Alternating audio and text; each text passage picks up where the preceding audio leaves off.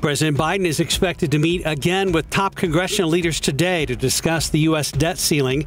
It comes as Treasury Secretary Janet Yellen issued another warning that the U.S. could potentially breach on its debt as soon as June 1st. So far, neither side is willing to budge on their stance on the matter. A motive for a deadly mass shooting in a residential neighborhood of New Mexico remains unclear.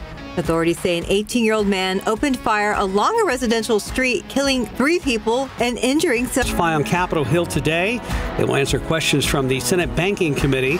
Since those banks failed in March, the Federal Reserve and the Federal Deposit Insurance Corporation have detailed mistakes by bank management as well as federal regulators. Wells Fargo is agreeing to pay $1 billion to settle a class action lawsuit over its cleanup after the 2016 fake accounts scandal. The money is going to shareholders amid accusations the bank overstated how fast it was moving. The deal still has to be approved by a judge. U.S. Postal Service is beefing up mail security amid a rise in theft. They are installing 12,000 high-security blue collection boxes around the country. It's also replacing 49,000 antiquated locks with electronic ones.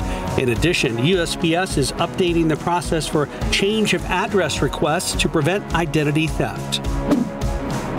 The price of eggs has gone way down. Last week, Midwest large eggs were just 94 cents a dozen wholesale. That is down from a whopping $5.46 a dozen 6 months ago. Those are wholesale prices, though.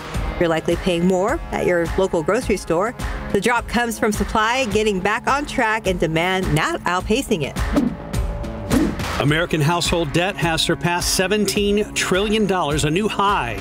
Americans increased debt across nearly all categories, but the largest balances were for mortgages, home equity lines of credit, auto loans, student loans, and retail cards.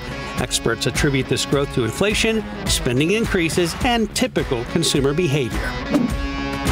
Cars across America are getting older and older. New numbers from S&P Global Mobility shows the average age of a passenger vehicle has hit a new record high, 12.5 years.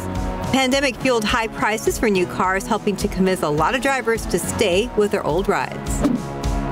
AAA believes this could be the busiest Memorial Day weekend at airports since 2005. The organization expects an increase in air travel of 11% over last year. Highways will be crowded, too, with an estimated 37 million people road tripping, a 6% increase. This could be a sign of a hot summer travel season. AAA says this summer could be record-setting, especially for airports. And that's today's 9 at 9. Keep up to date with all of San Antonio's top news, weather, and so much more by clicking the like and subscribe buttons below. And once again, thanks for watching KSAT.